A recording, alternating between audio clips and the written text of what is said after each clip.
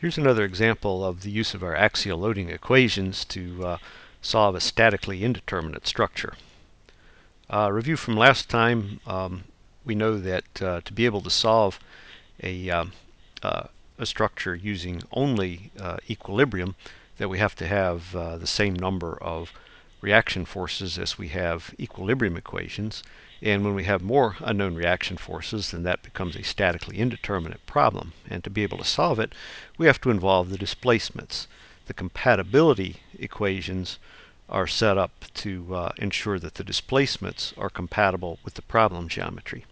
So here's our example problem. We've got three identical wires, so wires are all made out of the same material, have the same length, same cross-sectional area, and they're supporting a rigid beam subjected to this 1,000-pound force. Now, we know if we only had two cables here, then we would have a statically determinate problem, and we could solve for the tensions in the cable using just equilibrium. But once we added the third cable, it becomes statically indeterminate. Well, let's do the equilibrium equations first. Draw a free body diagram showing our three unknown tensile forces. And let's take the sum of the moments about any point. We'll take it about point A and get an equation here. Normally I would convert those lengths into inches, but in this case the units will cancel out anyway, and we'll end up with this equation: 4 times the tension in B plus 10 times the tension in C is equal to 2,000 pounds. We'll call that equation 1. We get a second equation from taking the sum of the forces in the y direction. Of course, we have the three tensile forces upward, the 1,000-pound down, and so this comes up for equation 2. And that's all we're going to get out of equilibrium. The sum of the forces in the x direction would give us a trivial equation because there is no force in the x direction. So we only get two equations to solve for our three unknowns. So what we need is a compatibility equation. So let's think about how the beam will deform. Well, the beam actually is rigid, so its deformation is going to remain rigid as the three wires stretch. And so from that we can relate these the amount that the wires stretch: delta A, delta B, and delta C. Let's draw a couple of triangles here. And so the triangle on the right would have a base of 6 feet and a height of delta B minus delta C. And the large triangle would have a base of 10 feet and a height of delta A minus delta C.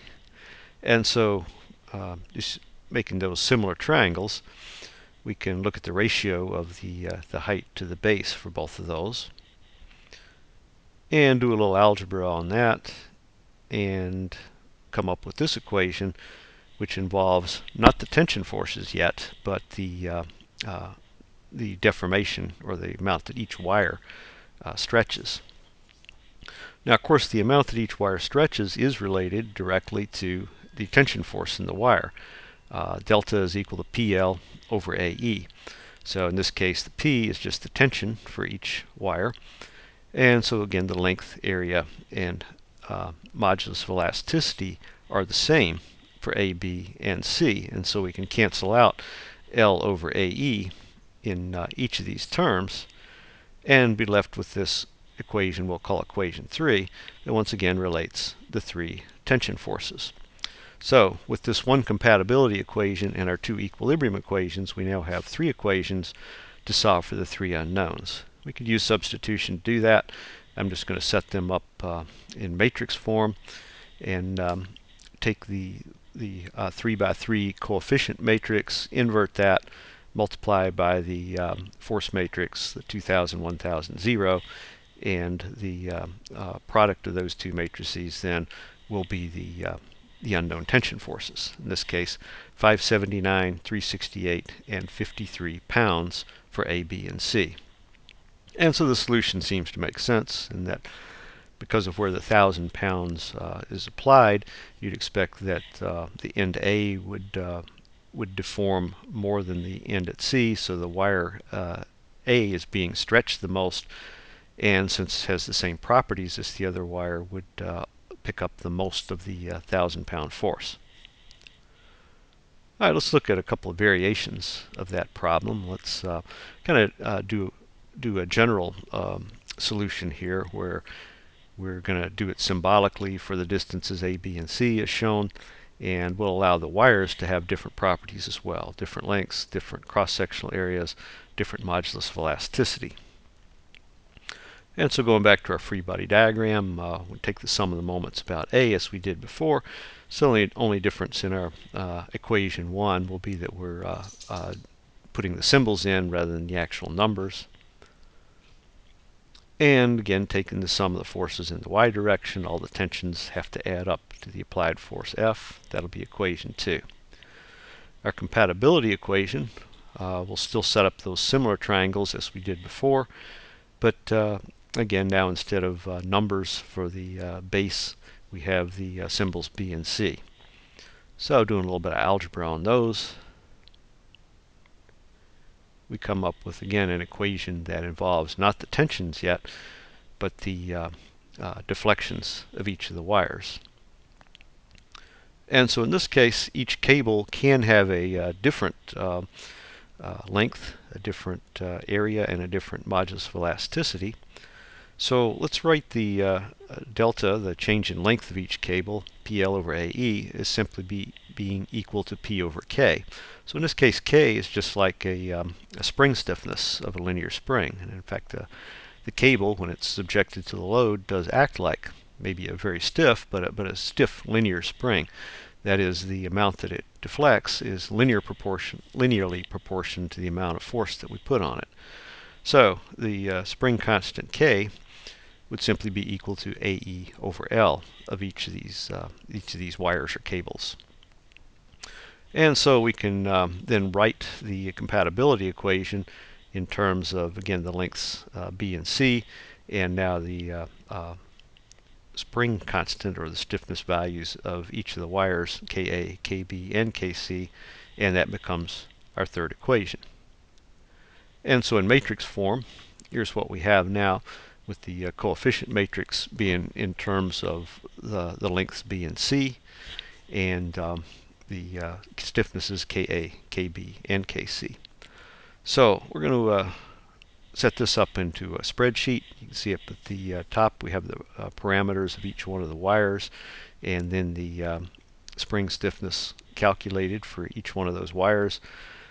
Put in the distances A, B, and C, and the force. So the baseline case that we just looked at, there's our solution. So here's a variation of the problem, a pretty simple one. We're going to keep the wires all constant for this one. We're going to make it symmetric, so the 10-foot beam has the 1,000-pound force applied right in the center. So let me show you our spreadsheet. And so again, here's the parameters of the wire. We'll leave those the way they are. And A, B, and C now are all at 60 inches or 5 feet. And you can see there's the result, 333 pounds for each of the tensions. And that's not too surprising, since again the problem is symmetric. The beam will be pulled straight down, and so A, B, and C will all be stretched the same amount. And since the wire properties are the same, they're all going to have share the load equally. So what if we made wire B a little bit shorter, make it half the length that it was before, while keeping A and C both at 90 inches? Well, what's that going to do to the distribution of the load? Well, if you think about the stiffness of the wire, we said was AE over L. So if we cut the length in half, we've actually doubled the stiffness of that wire. So we would expect that wire B would take more of the load than A and C. In fact, it should take double the amount of load of either A or C. Let's go back and show that on the spreadsheet.